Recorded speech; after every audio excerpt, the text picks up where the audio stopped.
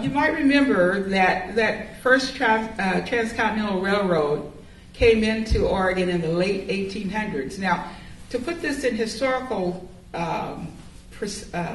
perspective, I guess, you have to understand that the Civil War had only been over about 30 or 40 years then. And so the role of blacks at that time on the railroads were largely servant-type roles, because those were the kinds of roles that people were used to seeing blacks have. They had been slaves, and that was kind of a natural progression into servant-type roles. Waiters, cooks, people who were Pullman porters or chair car porters. By 1941, 98.6% of blacks in Portland were employed by the railroad. Out of that community that grew, we had a lot of firsts in the black community. The first black newspapers, new black churches grew up, entrepreneurs, businesses, civic clubs and organizations, social clubs. Dad's father had come first to Portland and got work right away on the railroad, probably as a porter. A shift was usually 36 hours, 6 days on, 3 days off, $1.25 an hour, plus tips. No pay until you made your return trip. Dad, this is one of my memories as a youngster, that Dad always had a pocket full of change.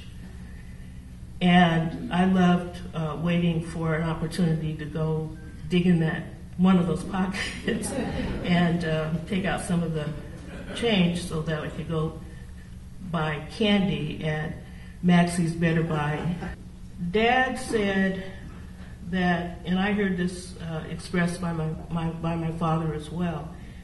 Dad said that there was a way to correct people and keep your dignity. So while white passengers on the train might call him boy, and that happened a lot, he'd straighten people out with the following: my name is Mr. Gordley. That's how you address me. You have to understand this. The Pullman porters, they were always sharp. The white shirts that they wore were crisp, starched. A part of our routine at home, my sister and I were responsible for making sure that those shirts got to steward's cleaners and back home. And sometimes we had responsibility for ironing the shirts, and I mean doing it perfectly. I just have a strong memory about those shirts.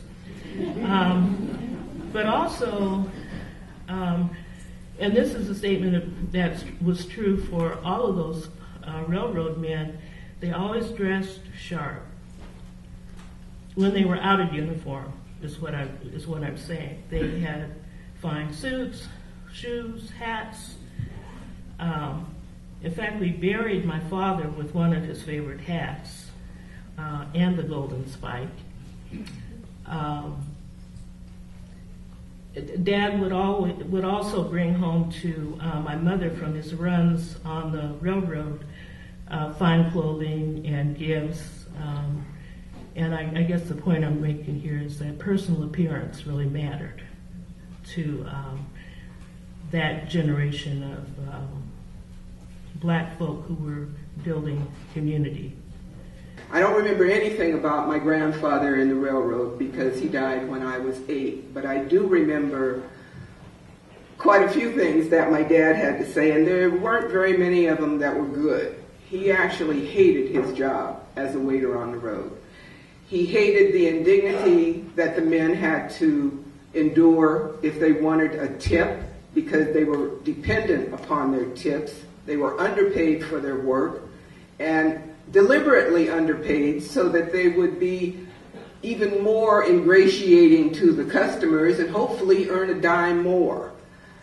It got so bad, my daughter and I were talking about this, about my coming here to speak to you, and She remembered her grandfather talking about hating his job so much that he would throw up when he knew he had to go out. He also used to talk about hot beds in Chicago, that you didn't rent a room for the night on your layovers, you rented a bed, and somebody probably just got out of it to go back to work themselves. And so you slept in a hot bed, literally. He didn't like that either, needless to say. I think the thing that stuck with me the most, though, was you practically had to train a gun on my dad to make him eat in a restaurant. After the years of seeing how I think some of his coworkers responded to mistreatment, and having grown up with "We cater to white trade only" signs here in Portland, I don't think he was ever very sure about the cleanliness of the food he would get in a restaurant, and really did not want to eat in white restaurants anyway, because I don't think he trusted what folks could or would do, having seen what some of his coworkers did do. I mean, they couldn't say anything, but some of them did get back in their own ways. And knowing that, I think it was, I think it stuck with him. Even though he hated his job, I'm sure he loved the men, because he was very actively involved in the retired railroad group of men. He went to their annual dinners every year, got lots of pictures. Miss Johnson, her husband was a waiter also, and she and I made a trip. She took me to St. Louis when I was about 13, and I swear, they fed us the entire way. One thing you have to say about the men who worked on the road, and that is they took care of their own.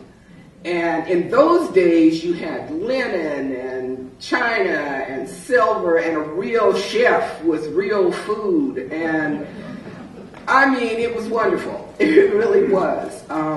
Even though the job may have been especially hard for the men, and in the early years even worse, they, like I said, they took care of their own.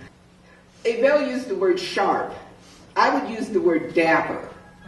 I don't know that anybody ever saw my dad in a pair of tennis shoes or a pair of jeans unless he was working in the yard. That was it. He was changing his clothes and putting on a jacket and a hat to go to the store or the liquor store or anywhere. They were not going to be seen on the street and not be dressed. I don't know how much of that had to do with the times where everything and everybody was more formal, or the times where we're still trying to be recognized as real people without the remnants of slavery hanging over us. But I do know they don't make them like that anymore. Those men had a kind of courage in the face of adversity that they faced on a regular basis that I don't think our young men today could even begin to understand, let alone try to emulate.